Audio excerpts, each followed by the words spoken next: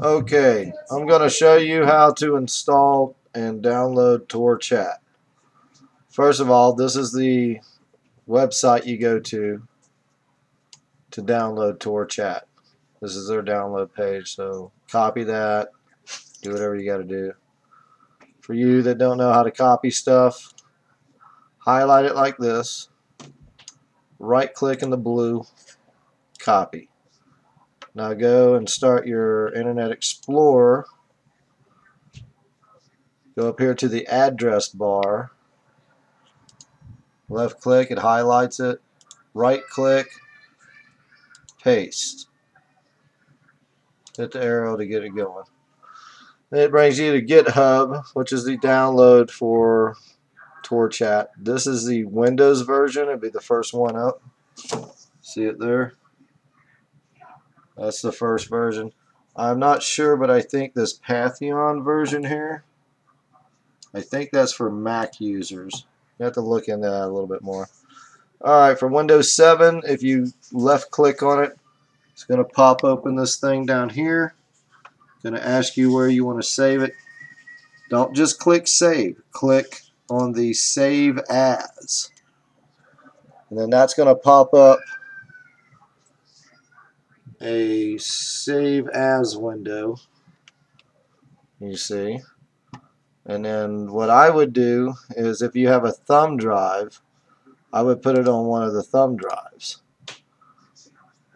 So I already have one. We'll do mine on the desktop, so it's the same thing as if you had a thumb drive. Go to the desktop. I already have a Tor Chat folder on there, but what you can do if you don't have one, you see this new folder button up here. Click on that, and it'll pop open a new folder. You can type Tor Chat. I'm going to put Tor Chat 2 on mine because I already got one. And click open, and click open again, and make sure it says Tor Chat up here, Tor Chat 2, the folder that you're putting it in. Make sure it says, where'd that go? That right there. And then click save. There you go. Now if you see down here, it starts the download. It's probably already done because I got pretty quick. Download complete. Now what you want to do is open folder. See that? Open folder. Then it's going to come to this. Now I have WinZip installed. For people who don't have WinZip installed, I wonder if I can disassociate that. Oh, that's tricky. You double click the file. It's going to pop open like this. We're going to highlight all three of those. Hold on, I got way ahead of that. Damn it. Alright, got ahead of myself. Let me shut everything down in the back. Before you double click that, find your Tor folder that you made. Make sure you know where it's at. Then double click on this. It's going to pop open another folder window. Then you want to highlight all three of these by left clicking, holding the mouse button down and dragging it. Left click, drag over, highlight, let go. With all of those highlighted, left click, hold the button down and drag it over. See how it highlighted the Tor Chat 2? And then just release the button and it should copy them all into there. And then there they are, right there. So now shut down all the windows except for the Tor Chat 2 window. Once that's up and running, you go to the bin, double click, then it's going to go to Tor Chat. Now this is what I would do if I was you. Right click on it, scroll down to send to, desktop, create shortcut. Then it puts it on your desktop down there. So now you can go back up to your Tor Chat window, shut it down, come over to this, and if you have Windows 7 or Vista, you want to right click on it and then run as administrator. It should pop up. Could take a second. Being anonymous and encrypted, things take a little longer to connect. It can take up to 30-40 minutes for your computer to configure the connection properly and to connect to another Tor Chat person, I guess. I don't know how you say that. Oh, forgot here. Forgot the Windows is going to ask you this. Do you want to blah, blah, blah, let this program run on your computer, blah, blah, blah. Make sure you see that. Click yes. And then sometimes Windows, because they're tricky, they'll do that yes thing, and then they'll say, okay, well, then you have to run the program again. So you actually have to double-click Tor Chat again. Now that Windows knows that it can run on the system, it'll run. There it is. See? It's a little complicated to get it up and going. That's why I made the video, because I had a hell of a time doing it myself. But there you go. It's up and running. This here is you. This is your Tor Chat ID.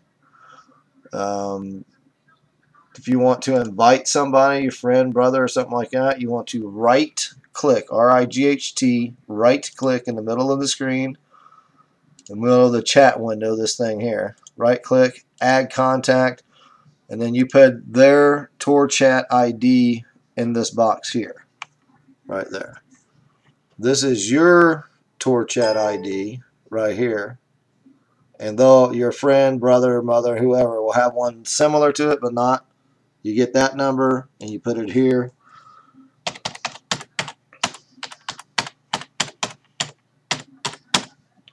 It looks something like that. You put their name in there.